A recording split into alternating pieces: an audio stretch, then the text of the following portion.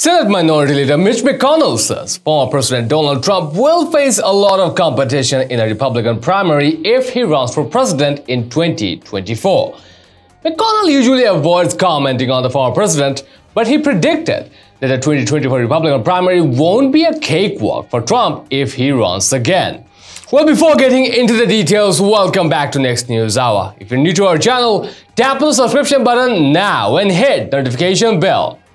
He told reporters when asked whether he would oppose Trump or stay neutral in the 2024 Senate Republican primary, "I think we're going to have a crowded field for president. I assume most of that will unfold later and people will be picking their candidates in a crowded primary field." The relationship between Trump and McConnell has been strained since McConnell recognized that Joe Biden was elected president by a vote of the Electoral College in December 2020.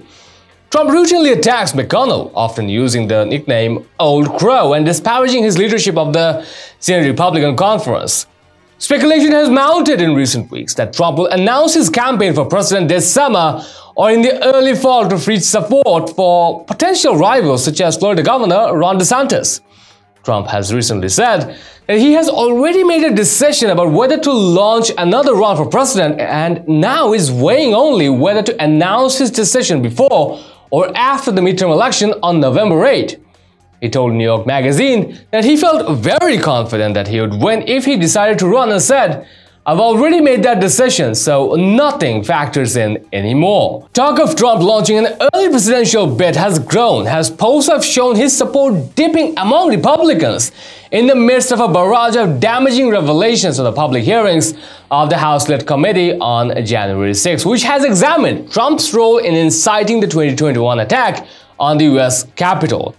The latest example of Trump's waning support among Republican voters came in Michigan, where a Glengarry Group poll conducted from July 13 to July 15 found that Trump's favorable rating among Republican voters was 8 points lower than it was in May.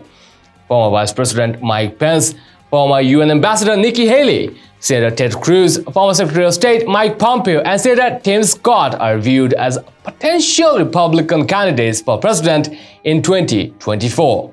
We'd like to know your thoughts about it. Share them in the comments down below. And also, share this news and support us through subscribing to our channel.